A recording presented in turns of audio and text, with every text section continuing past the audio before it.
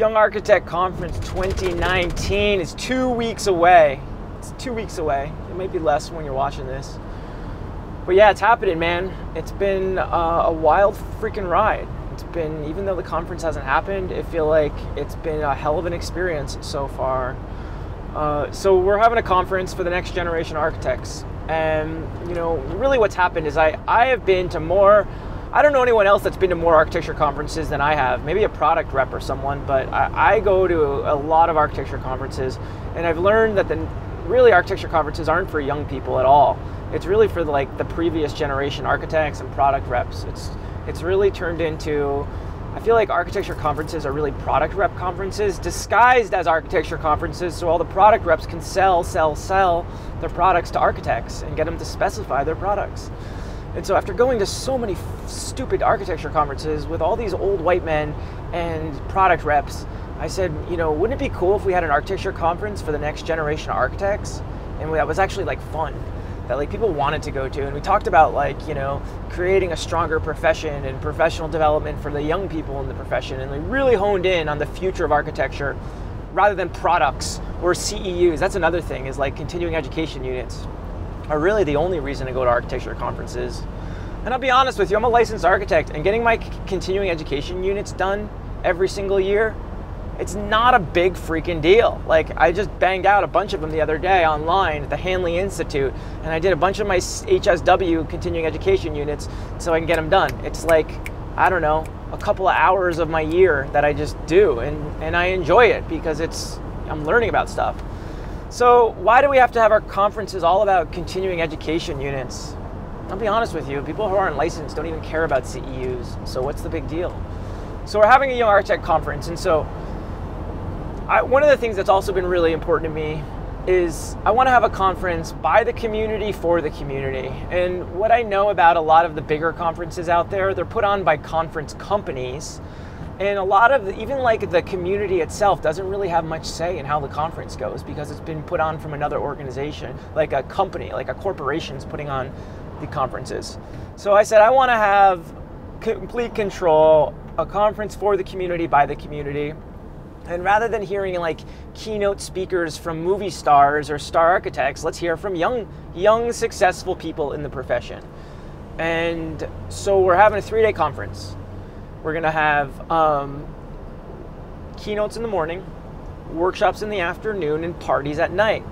And so for the past, I don't know, year and a half, I've been working with a committee.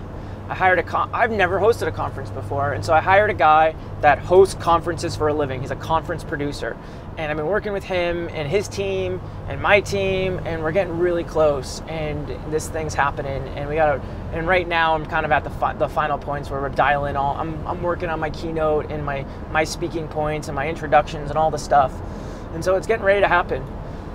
And so one of the biggest things that I am most excited about is I feel like the conference works in 2 parts.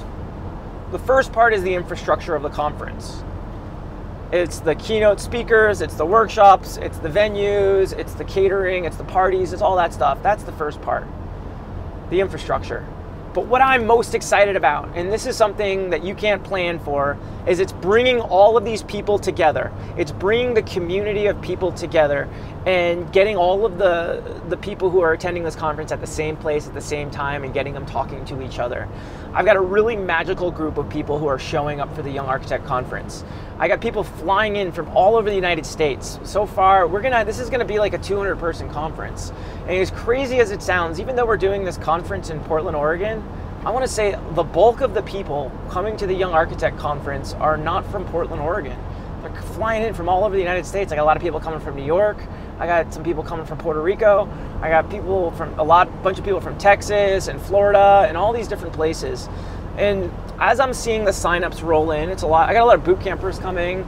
It's a lot of people I know. It just gets me really excited that, oh yes, this person's coming to the conference. I can't wait to have them a part of the community and interacting with everyone. And I'll be honest with you, the type of people signing up for this conference it's really a bunch of go-getters. This is an investment. Showing up for this conference, you gotta buy the ticket, the flight, the hotel, and all the stuff. And so the people who are willing to make that investment, you know, in some ways, I feel like are the people that understand the value of a conference and, you know, going after what they really want in their professions. You know, one of the things someone said to me, they said, Mike, I want to come to your conference and I want to meet people who are really serious about their careers and really are willing to do the work, the hard work it takes to make their shit happen and take it to the next level. And I said, all these people who are coming to the Young Architect Conference are, you know, willing to make this investment and are serious about this shit. So I'm just super pumped. It's going to be an amazing event. We got a lot of great stuff planned, but even what I'm most excited about is the stuff that you can't plan. It's the synergy, it's the energy of what happens when you bring an amazing group of people together and we have fun, we have a good time with each other, and we build stronger relationships and we get to know each other. And that, in some ways, that's really hard to convey, that essence of what the energy is I've been visiting all the architecture firms in Portland, and they're, you know, they look at the Young Architect Conference and they say, what's the return on my investment on this, deciding if I'm going to send some young people?